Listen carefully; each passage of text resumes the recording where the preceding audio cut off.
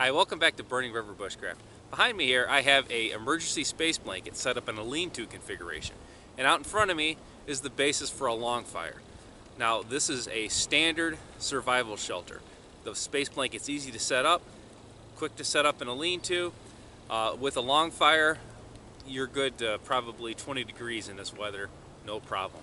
Depending on your clothing, you can get down a lot lower than that, but this shelter is a potential lifesaver. It keeps you out of the sun, keeps you out of the rain, and with a good fire like that, it'll get you down into cold weather. So a cold weather variant to this type of shelter is called a super shelter. Now that was first invented by Mors Kochanski, and what that is a lean-to tarp with the Mylar backing with a sheet of clear plastic coming down in front of it, in front of the long fire. Now what that does is that gives you basically a greenhouse. So the light and UV rays from the fire are going to be able to penetrate that clear plastic sheeting, hit the Mylar blanket, and then bounce around in there and be unable to escape. The super shelter works great. So this is a super shelter. This is the exact same style emergency space blanket with the clear sheeting in front of it. So today I'm out here to test the super shelter to see how much temperature raise I can get inside the shelter and to see if the Mylar space blanket is a mandatory component to it. Okay, so you can see behind me what I've got going on. I've got the foundation for a 60-foot long fire, as well as 7 variables that I'm going to be testing today. The first variable is going to be no shelter at all. I've got a stake that's the exact same distance as the tarp setups away from the fire. I'm going to be repeatedly testing that bare stake in an open field throughout the process. The second variable is going to be the standard emergency space blanket set up with the reflective side in towards the fire. No plastic sheeting in front of it. The third variable is going to be that exact same emergency space blanket with the reflective side away from the fire. So it's going to be plastic side in. What this is going to do is duplicate just a plain plastic tarp like you would get at any big box store. No reflective material to bounce that heat around. So my fourth variant is going to be what everyone would consider a super shelter. This is an emergency space blanket, a reflective side in with plastic sheeting in the front and on the sides. So my fifth variant is going to be a 5x7 tarp set up in a lean-to with the plastic sheeting around it, but the material is going to be made from firefighter turnout gear. Now this particular tarp is discontinued, but this is going to represent a high-end tarp like you would possibly get just for an emergency shelter. My sixth variant is going to be a 5x7 Silnai tarp. This one was from Walmart. Super cheap, I think it's less than $10, with the super shelter front to it. So lean-to, plastic on the sides. What we're losing is the Mylar reflectiveness that we have with the emergency space blanket. So my last variable is going to be just plastic sheeting, no tarp basis. So I have plastic sheeting draped over my ridgeline going down the front, and I kicked the back of it out into a 45-degree angle and staked it out. So I'm kind of interested to see how that would do if all you had was plastic sheeting. So here's a pretty good shot of what the back side of this setup's looking like. Right behind me, you see the shiny Mylar finish pointed up.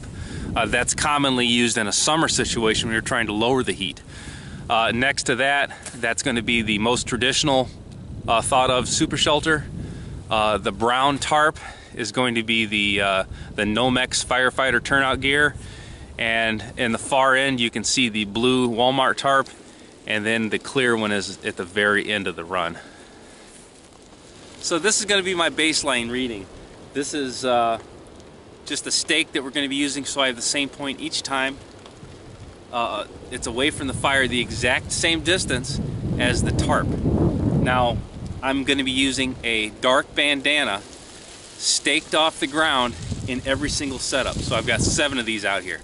Now I'm going to be using a laser heat gun to check the temperatures. That way I'm always shooting at the same type of fabric. That eliminates the variables of the reflectivity of the back of the tarp, changing the temperature. Now this has been set up since early this morning. I've been screwing around trying to get this video ready.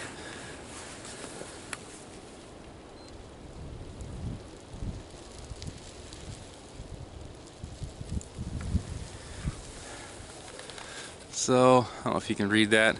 Right now we're going to be starting the test with 33.8 degrees.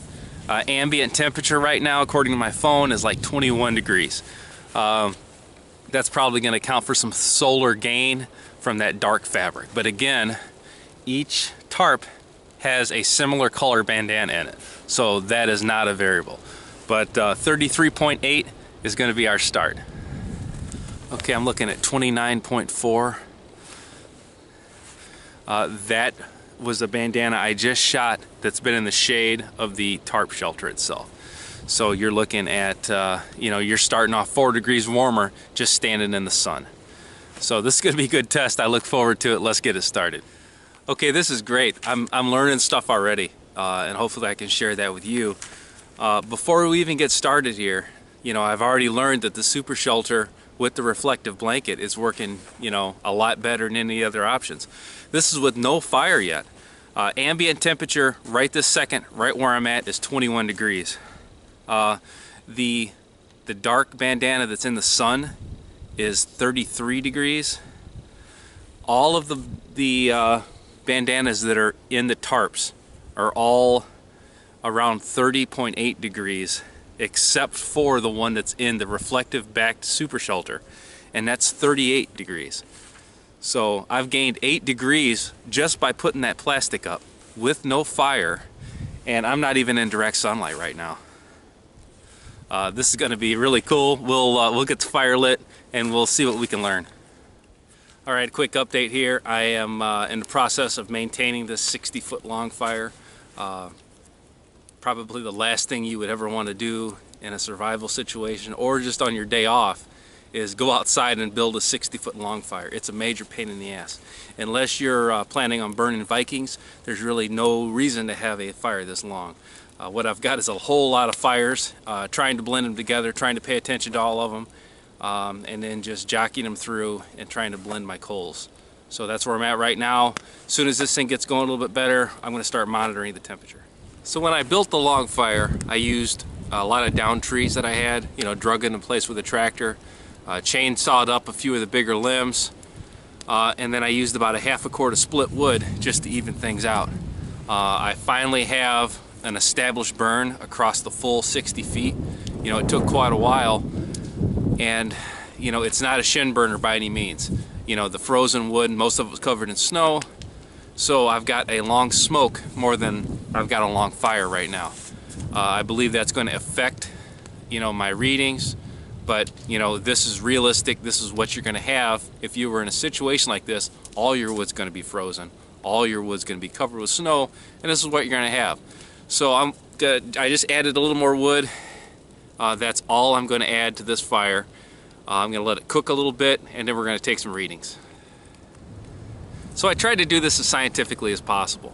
You know, I tried to control all the variables that I could. You know, the distance from the fire lays were stacked around the same height.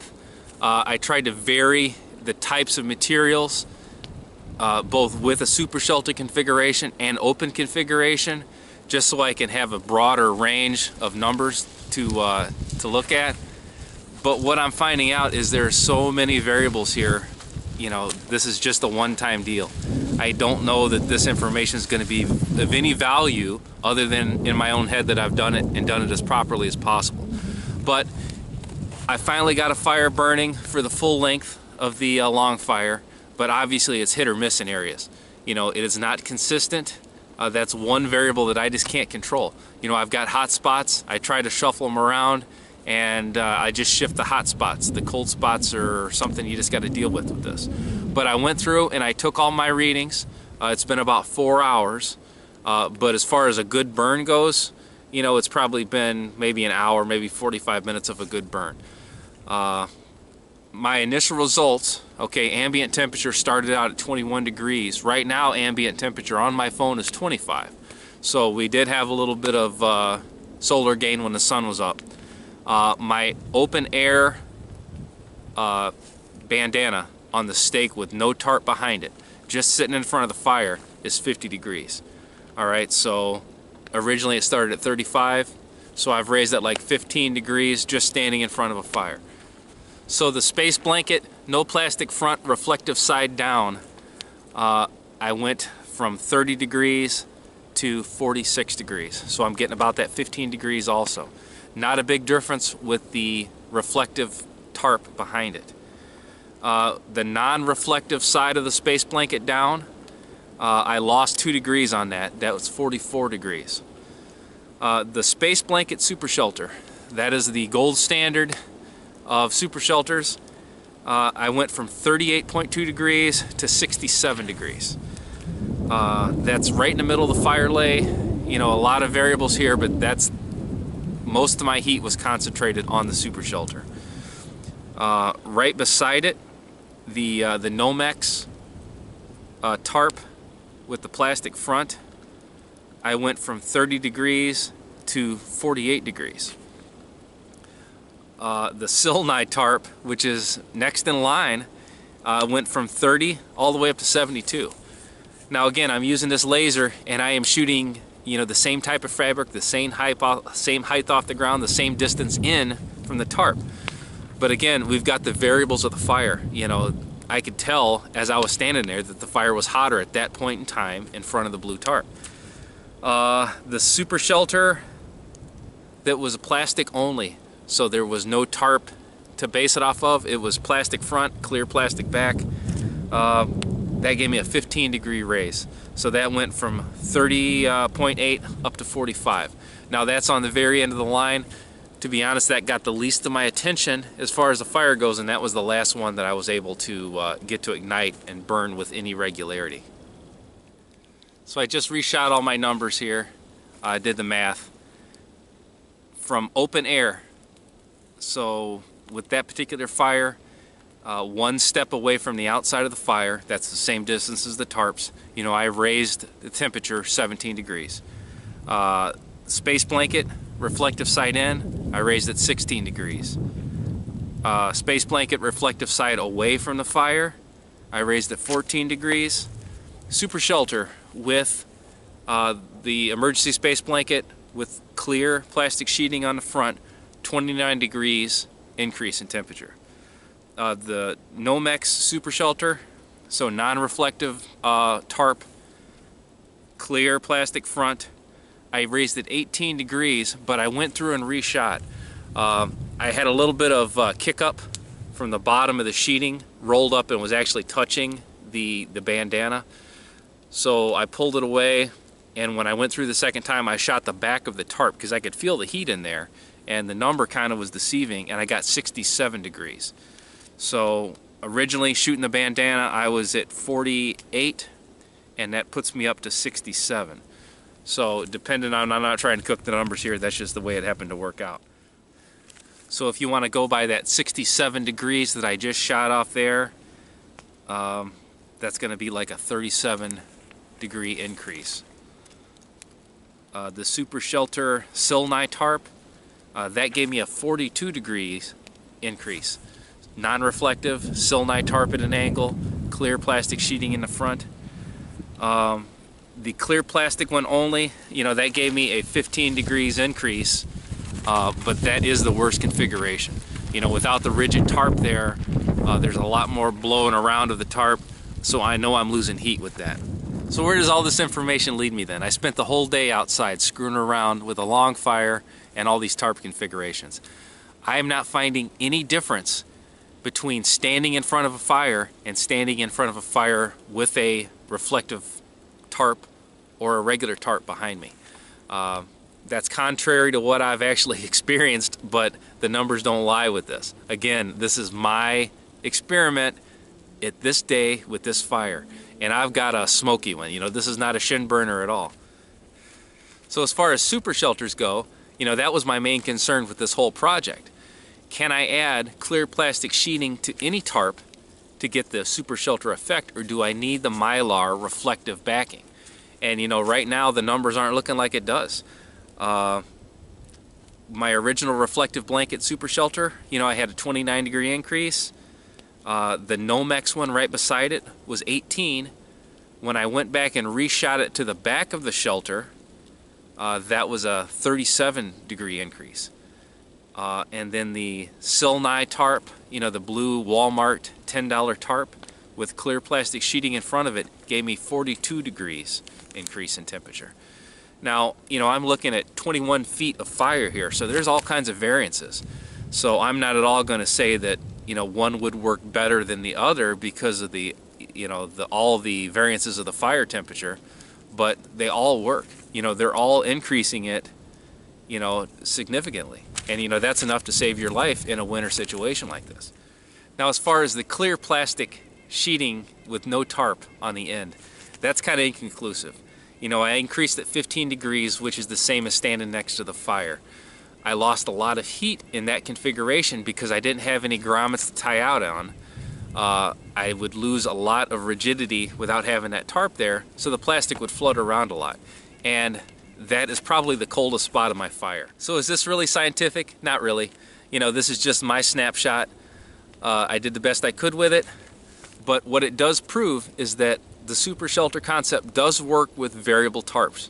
So no matter what your tarp is, even if you don't carry a reflective emergency space blanket, a simple sheet of plastic can increase your lean-to temperature big time in a cold situation. This has been Jamie Boggs with Burning River Bushcraft. See you next time.